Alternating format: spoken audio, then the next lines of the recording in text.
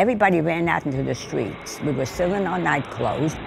There were hundreds of planes overhead. And then all of a sudden, we saw great big puffs. And my father said, "Get back in the house and start packing.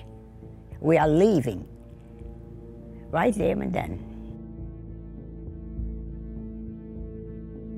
We were lucky we weren't killed by the bombs, because refugees who had left a day earlier were bombed by the Germans as they were going over the road. I was 17 while I was running away from Brussels. When I left, I was pretty sure I'd never come back.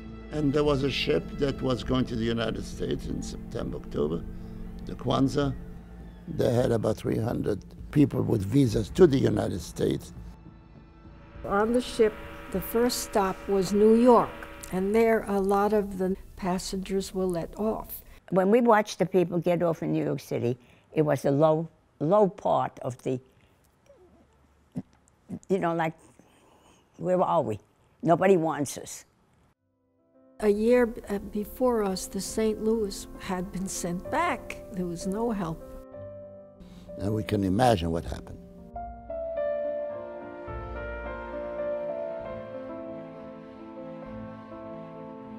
At that point, we get worried.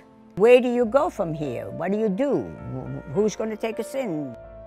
So we started going from port to port to a few different ports, and nobody wanted us. We were writing to the State Department. Everybody had a hope.